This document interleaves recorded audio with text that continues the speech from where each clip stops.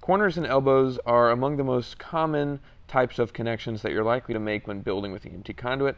There's actually a few different ways to do it, and choosing the wrong one could cause you to waste money or just be missing out on a potential easier solution. So commonly people use the 90-degree connector to make a corner connection because it's designed to be a 90-degree corner, or kind of a three-way connection it can also be called.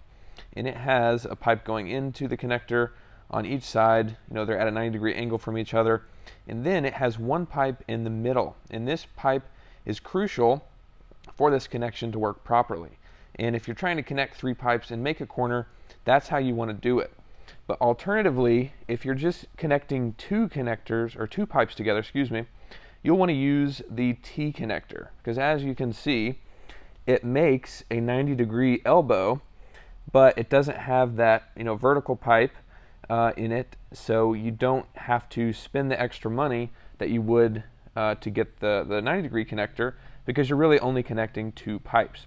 And of course, on either one of these connectors, it doesn't have to be in this orientation. It could be flipped over and going, you have a vertical pipe going down or whatever, but this is the most commonly way we see it used, and the rule kind of applies both way. And you also have a couple of other options. One that I think is really cool is bending a corner using a hand bender. We have a tutorial on how to do that, which I'll link down below.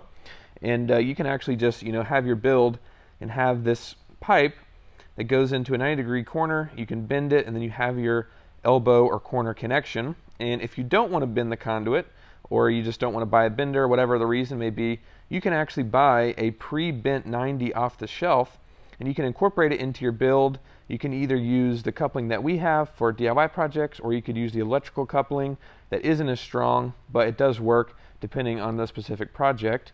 You could just use one of the two couplings to combine the pre-bent 90 off the shelf to your build, and I think that's cool. And like I said, you could also just, of course, bend it using a bender and have the whole thing incorporated into your build. And another option is stacking two T connectors. Now this, has a couple of disadvantages. Obviously, you can see the pipe coming out of the top and this pipe here are on different planes, which might be something that you need. Maybe you want to have a flat surface that sits up against this T, and you want to use this as like a barrier for the surface. That could be cool. It might be the right solution, but it can be a disadvantage also if you want these two pipes to be in the same plane as they are with the normal 90-degree connector.